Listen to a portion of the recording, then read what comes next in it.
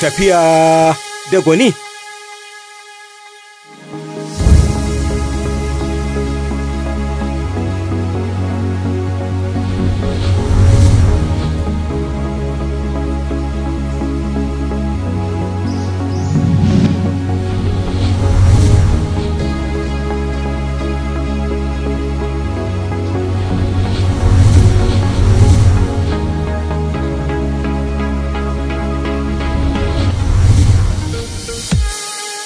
Tafiya da gwani.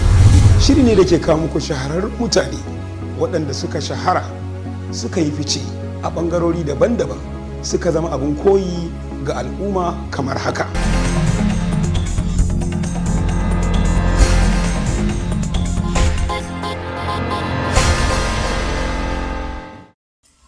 A'udhu billahi minash shaitanir rajim. Bismillahir rahmanir rahim. Salatu wassalamu ala sayyidina Muhammad wa ala alihi wa sahbihi wa sallam. Sunana Alhaji Mukhtar Adnan Sarkin Bai. Ni ne Hakimin Danbatta. Kuma a masarautar Kano ina ɗaya daga cikin mutum 4 masu zaben Sarkin Kano. Kuma tarihi na shine an haife ni a nan garin Danbatta. Shijira 1926 a wata unguwa kofar gabas.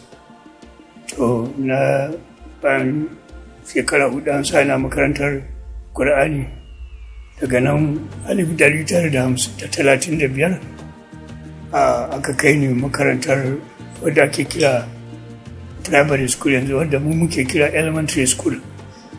Nan na shekara 4 1935 zuwa 1939, kuma na ci jarabawa aka kai ni makarantar gaba wadda ake kira Kano Middle School, wadda a yanzu ake kira Rumfa College. A nan 1939 zuwa 1944 to na gama wannan makarantar. Na gama kenan sai mahaifina na ce ina so in ci gaba da ilimi. Ya ce to ka fara aiki kaɗan. To shi ne na fara aikin malamin hakimi a ringin da babura da Danbatta. A cikin 1946 aka buɗe wata makaranta da ake kira Clerical Training College CTC a Zaria. A nan muka shekara guda muka koyi aikin office da aikin treasury da aiki da muka ƙara turanci da sauransu. Muka shekara guda.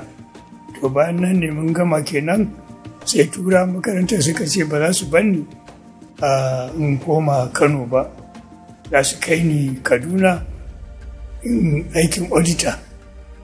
To a nan fa na fara aikin auditor, wanda na ke duba littattafai na auditor na jihar Arewa gaba ɗaya ta da. A nan na shekara guda ina yi, kuma sai aka kai ni Zaria. A Zaria ma nan na shiga da wannan aiki a bitalmanin NA ta Zaria da kuma Sabon Gari da Tudun Wada. To bayan nan kuma na shekara sai aka dawo da ni Kano a Bamfai. Shi ma nan na ci gaba da aikin auditor. To bayan na gama shekara guda sai aka ce to in koma NA. To shi ne na dawo NA. Aka bani mukamin mataimakin accountant, assistant accountant Kano Native Treasury.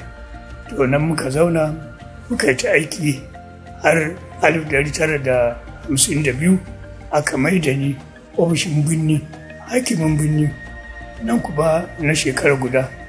To daga nan 1954 ban san hawa ba ban san sauka ba, sai mahaifina kira ni ya ce ka shirya za a naɗa ka sarautar Sarkin Bai. To ni na yaro ban san ma menene sarauta ba, ma balle san menene Sarkin Bai. To ne ta mamaki aka kashe gari ko aka naɗa ni. To tun daga wannan shekara 1954 zuwa yanzu muke zancen nan, ni ne Hakimin Danbatta. Alhamdulillah, na gode Allah. Wannan shi ne takaitaccen tarihin nawa. Haka ne, kamar yadda na faɗa mu 4 ne, da madakin Kano, da makaman Kano, da sarkin dawaki mai tuta, da sarkin ban Kano wato ni kenan. To mu ne muke haɗuwa mu zaɓi sarki. To alhamdulillahi iya rayuwata na zauna haso uku, an zauna kai da ni haso uku mun zaɓi sarakuna na Kano. Da fari dai bayan rasuwar marigayi Allah jikansa sarkin Kano, bayan ya sarkin Kano Muhammadu Sunusi na ɗaya ya bar sarauta ya yi ritaya, to aka kira mu zaɓi sarki. To muka tattauna a cikin waɗanda suka gadi sarautar Kano, muka zaɓi marigayi Alhaji Muhammadu Inuwa sarkin Kano. Da sarkin Kano to Allah bai bashi yawancin kwana bai wata shida yana sarki, Allah ya masa rasuwa. Saka kuma sababu ni dai ina ciki, muka zaɓi mai girma marigayi Alhaji Ado Bayero, shi ne wanda ya shekara 51 yana sarautar Kano. To bayan shi ne kuma shi ne dai na ukun da abin da muka zaɓa kenan. Da zaɓi sarkin Kano Inuwa, da zaɓi sarkin Kano Ado Bayero, sai kuma sarkin nan na yanzu Muhammadu Sanusi na biyu, shi ne sarki na uku, shi ma na zaɓe shi. Amma waɗancan sarakuna guda biyun na farko mu hudu muka zaɓe su, kuma Allah sauran duk da muka haɗu muka zaɓe su Allah ya musu rasuwa. Da makaman Kano Alhaji Bello Barwa da Bello Dandago, Alhaji Bello Dandago Allah ya masa rasuwa, da kuma madakin Kano shi kuma Allah ya masa rasuwa, Shehu Ahmadu Allah ya masa rasuwa. Su muka taru muka zaɓi sarakuna guda biyun, kuma wannan da uku sai muka ‘ya'yansu ne dama suke abin nan muka zaɓa, da ni da madakin Kano na yanzu hakimin dawaki, da kuma makaman Kano hakimin wudil, da kuma hakimin gabasa sarkin dawaki mai tuta, to da ni sarkin ban Kano hakimin Danbatta. Mu muka zaɓi wannan sarkin da yake yanzu Lamido Sanusi na biyu, shi ne sarakuna uku. Aka ga shanu Ubangiji Allah ya bayyana na mun zaɓi sarki uku, duk ina da raye, na gode Allah.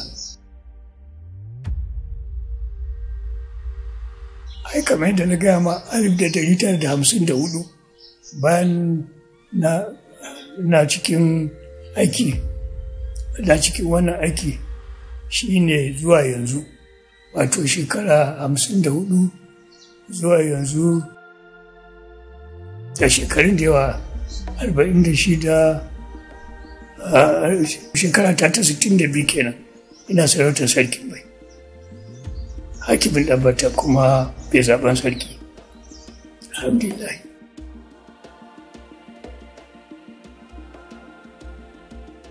To alhamdulillah rayuwa tun tana nan yadda Ubangiji ya sa muka rayu. Lokacin sarkin Kano Muhammadu Inuwa, kamar yadda na faɗa, ai wato watansa shida kawai, saboda haka ba za mu iya ɗaurar da komai ba, amma da ya yi ƙoƙari ya inganta addinin musulunci wannan wata shida. To sai kuma wanda ya gaje shi a marigayi sarkin Kano Alhaji Ado Bayero, wannan shekararsa wajen 51, shi wannan lokacinsa ba abin da ba a gani ba. An ga ci gaba harkar inganta addinin musulunci, an ga ci gaba harkar inganta ilimin zamani, an ga ci gaba a wajen tsafta, an ga ci gaba a wajen tattalin arziki, an ga ci gaba a wajen kyautata rayuwar jama'a. Ba abin da ba gani ba, a lokacinsa ne Kano ta zama abin da ta zama yanzu. Shi wannan sarkin na yanzu a shekararsa ɗaya da 'yan watanni kalan yanzu da. To sarautar Sarkin Bai wato ni ne shugaban wata zuri'a da ake kira Dambazawa.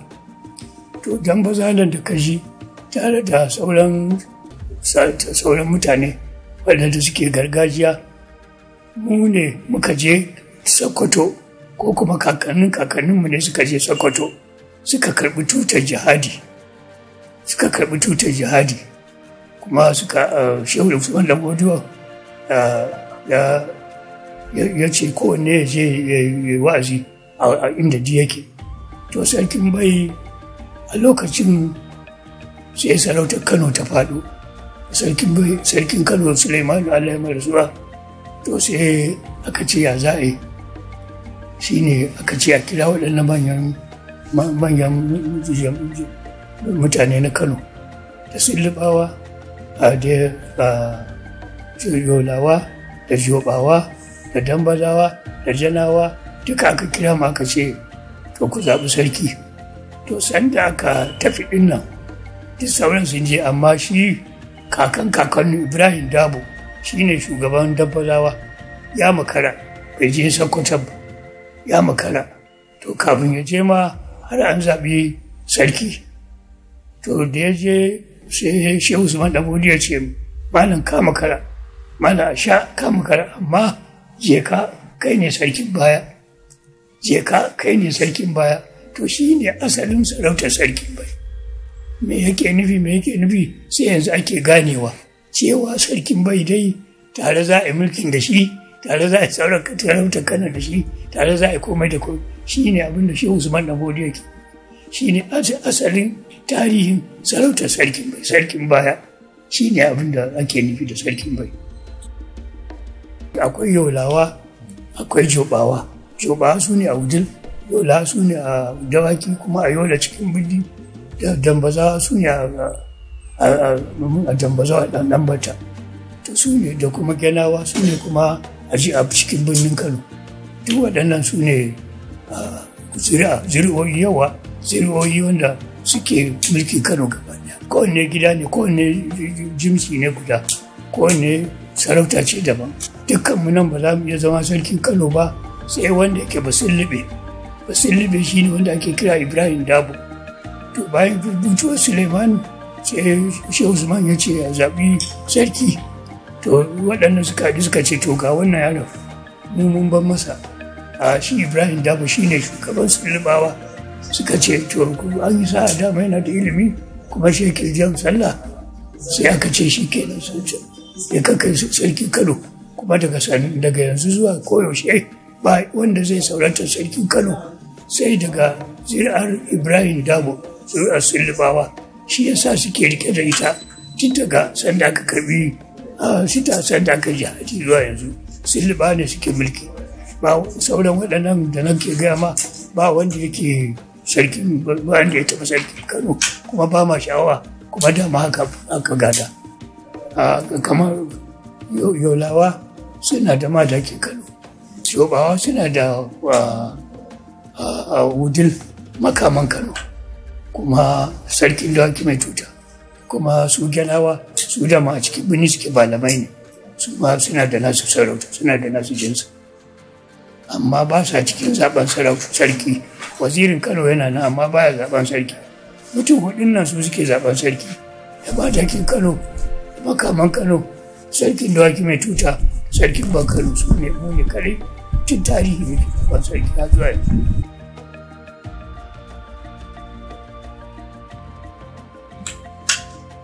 To ai sanda aka yi gunduma da duka wanda nake gaya ma din nan a cikin birni muke. To da aka yi gunduma bature ya zo aikon gunduma aka rarraba kasar, sai kowanne aka kai shi kasa. Sarkin bai sai aka shi Danbatta, makama aka kai shi Wudil, sarkin dawaki mai tuta aka kai shi Gwarzo, Wudil haka aka yi, madaki aka kai shi dawakin Tofa. To abin da aka yi kenan, ba gunduma aka raba ba, an dai kai su ne kawai, amma su ne 'yan majalisar sarki. An kai su rike waɗannan ƙasashe ne, ba gunduma aka yi kamar sash, ba haka ake nufi ba. An dai kai mu ƙauyuka ne don a dabu daga waje, muna waje. Wani abu ya tashi ya kira mu ne, kamar sanda aka kira sarkin Bai Abdulkadir aka kai shi binni, yana Danbatta aka kai shi binni, aka ce rike aikatan kurkuku da sauran ma'aikatu. To haka aka rika yi, wato juya aka yi kafa 'yan majalisa ne dai. Yawwa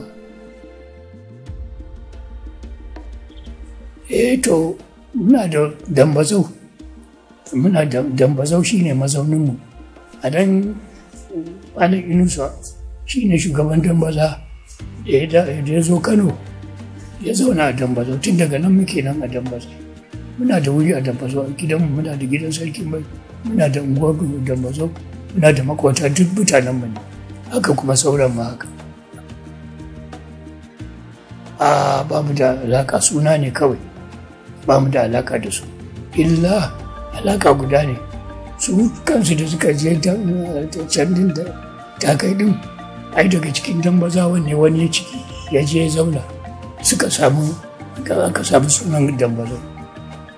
Ko ina mun zauna a nan takai din, mun zauna a Dabuwa, mun zauna a Jalli, mun zauna a Dawakin Tofa, mun zauna a Ungogo, mun zauna a Babura. Duka mu dambazawa ne, duk mun zauna a waɗannan wurare da nake gaba. To shi nake gama wato Malam Inusa Daban Dambazau. A iyayen da muka ji, Malam Inusa Daban Dambazau ya zo daga Chadi. Da ya zo Chadi ya zo Borno. Daga Borno ya zauna sai ya zo Dambuwa ƙasar Borno. To Dambuwa nan wace shi ne wadanda suke cewa shi ne Dambazawan. Daga sunan Dambawa ta ce Dambazawa. Shi ne shugaban Dambaza Malam Inusa. Daga Dambuwa sai ya zo Kano. Daga Kano shi kenan sai ya shiga cikin masu jihadi, aka tafi Sokoto da shi, aka karɓo tuta da shi. Shi ne kuma muka zama haka, ka zama zuri'ar Dambazawa gaba ɗaya. Tana da asali. Wadansu sun ce Dambazau ana mata kirari, Dambaza gero, Dambaza dawa. Haka ake mana kirari. Ba irin kirin a kirarin da ba a yi mana. Wannan yana ɗaya daga ciki. Take ne na Bahaushe. Manoma ne, amma aikinmu babba shi ne kiwo.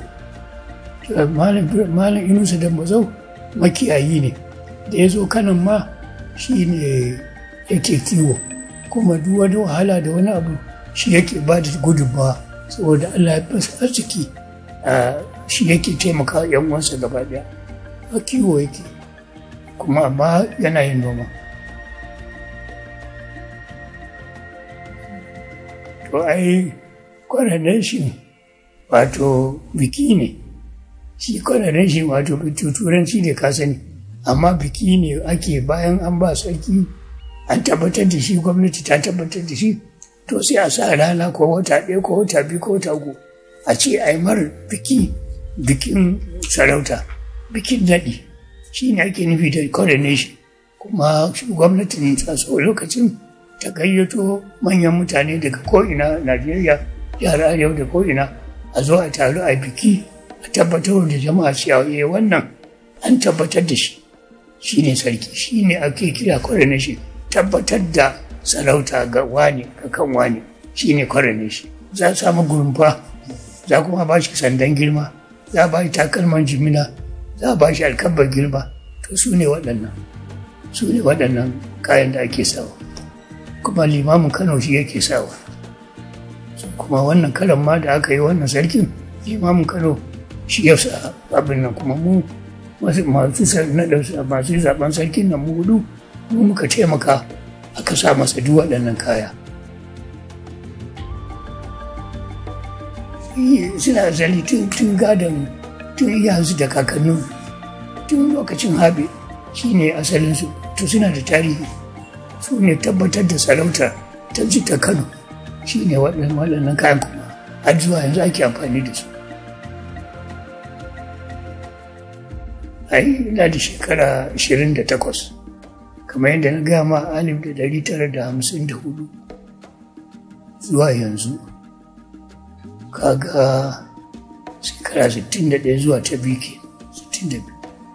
To da akwai tarbiyya, kuma iyayenmu ba tura ba ne suka koya mana tarbiyya. Iyayenmu ta kakanninmu da mana tarbiyyarmu suka same mu. Kuma muna da ladabi da biyayya ga shugabanni. Ba shugaba wai na unguwa ko na dagaci ko na a'a, shugaba na shekaru ba. Wato koyaya sa'an ba mutum to zai ya ɗauke shi kamar ubansa.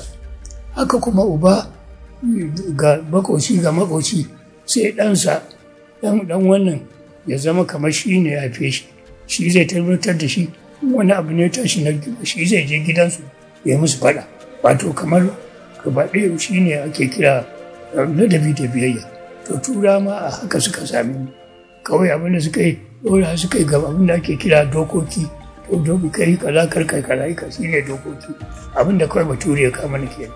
Amma tarbiyya da zaman lafiya da ganin girman jama'a da ganin girman na gaba daman bature ya same mu.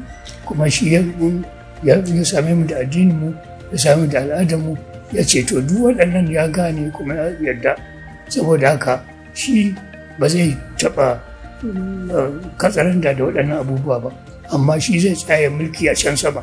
Wato lo kenan ya doka, ya ba mu da sarauta, ya ba mu da sarki, ya ba mu da hakimi, ya ba mu da dagaci, ya ba mu da mai unguwa, ya ba mu da limamai, ya ba mu da shugaban jama'a. To abin da aka ke.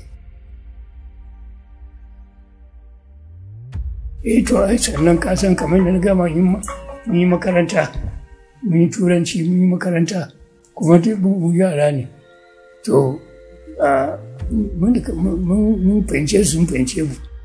Su tura da kake faɗa, su tura mun zauna da su, sun ga irin al'adarsu, su ma sun ga irin al'adarmu.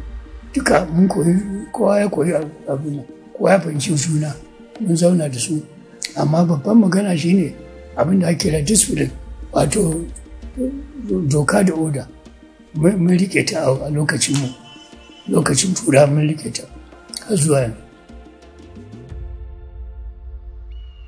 Ai sai in gaya ma cewa ai da siyasa ta zo aka ce ni in shiga zaɓe, aka zaɓe ni na tafi majalisar tarayya, wato federal house of representative kenan. Tun daga wannan shekarar da aka naɗa hakimi, bayan wata 3 aka zaɓe ni, nake zuwa Lagos, muke zuwa Lagos har zuwa sanda aka samu mulkin kai. Mu ne muka kawo motion na samun mulkin kai, aka ba mu mulki kuma na tafi da shi. Kuma Allah Ubangiji ya taimake ni, na da fasaha na samu mukami a majalisa, suka naɗa na abin da ake kira chief whip, wato mai tsawatarwa kenan. Ko memba ya makara ko bai zo ba ko za a yi ba ƙuri'a, an ba mutane a maza a kira su ko ɗan wasu abubuwa da suka taso. To ni aiki na kenan na zama chief whip, kuma har Angila ma na je na koyi aikin majalisa, na samu diploma, na zo na ci gaba. Kuma Allah ya taimake mu na suna a cikin siyasar Najeriya. Har zuwa yanzu dai mutane suna tuna da ni akan irin rigimar da aka yi da ni, da gogayyar da aka yi da ni, da yadda aka yi na kare mutuncin jihar Arewa da addinin musulunci da ɗabi'armu da komai. To har Sardauna ko da takarda yana gode mu, duk wannan yana nan a cikin abinci. Kamar yadda na faɗa, an fara zaɓe na 1954 a mazaɓar Kiru da Bebeji. Ni ne memba na representing Kiru da Bebeji. To bayan nan aka kuma zaɓe sai da Danbatta, sai aka zaɓe na Danbatta a tutar da jam'iyyar da ake kira NPC, Northern People Congress. To muka a ciki na shekarar 5 aka kuma zaɓe na a Danbatta har aka yi juyin mulki, sannan muka dawo. Shi ne wani takaitaccen tarihin da an yi rigima da ni a majalisa, kuma mun yi rigima da mutan kudu. Ni ma ba ilimin na mai jiri ba ne, amma dai na dage min gogayya da su har da yi suna a ciki, alhamdulillah. A shekara 12 ina memba na Hausa, kuma shekara 12 nan fa duk tana cikin sarauta Sarkin Bai. Ni ne da Sarkin Bai, ka gane ko? Yau saboda haka shi yasa na ce har yanzu ni ne. Na je ne shekara 12, wato ba zuwa nake in zauna a Lagos ba. In an gama mitin, an gama sai an dawo, sai kuma sai a kira mu, haka aka yi, aka gama. Shawarar da zan ba su shi ne da fari dai su ji tsoron Allah, kuma ba su tsoron Allah su rike gaskiya, komai za su yi gaskiya, kuma su kaucewa cin kanci da rashawa. Alhamdulillah mun samu sabon shugaba wanda yanzu yake yaki da cin hanci da rashawa. To ina ba su shawara su kaucewa cin hanci da rashawa, su rike gaskiya, su yi tsoron Allah, su rike amana, kuma su yi aiki don ci gaban kowa da kowa. Kada su ce a ni sai yan uwana, sai dangina, sai mutan garinmu ko mutan ƙasarmu. A duk gaba ɗaya a tsaya ruwa ƙasa Najeriya gaba ɗaya sai mata aiki yadda za ta ci gaba, kuma ta shiga gogayya da sauran ƙasashen Afirka da duniya ma gaba ɗaya. To alhamdulillah siyasu mu muka yi siyasa tun daga farko har ƙarshe a kan aƙida. Mu aƙida muke ba kan wani abu da ba. Idan kaza ka yarda da aƙida kaza to ka tsaya kansa kai ta yi har ka gama. Amma kada wani abu kana cikin wannan kuma wata aƙida waɗansu zo su juye ma ko su baka wani abu wanda za su juye ma saboda biyan bukatar su daban, ka zo ka shiga wajensu. To wannan shi ya cuce mu, shi ya cuci kasar, shi ya cuci abin da kuma duk rigimar mata zaɓe irin wannan ne kawo. Inda za a tsakani da Allah da jam'iyya da siyasa da aƙida kowa ya rike nasa sai a zauna lafiya. To ni dai shawarar da zan ba su kenan, a zauna ka aƙida da gaskiya. To kamar yadda duk sanda zan tafi Lagos akwai wakili ne a nan Danbatta, zai rike aiki da wani abu da aka kawo daga Kano shi zai yi, amma ni ina can na gama kuma sai da saboda haka ina lura dai da abin, amma hankali na yana shan wurin majalisa. Yawan soja ne suka hana, ba soja ne suka hana ba. 1966 suka ce a daina siyasa, muka dawo. Su sojoji da suka karɓi mulki suka kwace mulki sun san mu waɗannan 'yan siyasa a lokacin ba zalumai ba ne, ba mu da komai, ba mu tara komai ba, kuma ba siyasa kuɗi muke ba. Da suka gane haka don su zauna lafiya su kansu sai suka ɗau manyan 'yan siyasa suka ba su mukamai, suka ɗau Awolowo suka ba shi taimakin Gawan, suka ɗau manyan mutane irin su Aminu Kano suka ba su federal commissioner irin su Beta Masile, ni ma da rike surutu a majalisa suka ba ni commissioner a Kano. Haka aka yi ta yi, wato suka haɗa da mu muka yi ta tafiya. Sun san mu ba zalmai ba ne, sun san ɗin wannan juyin mulki da aka yi wani dalili ne kawai ya kawo, amma ba wani abu ba. To saboda haka muke gode Allah.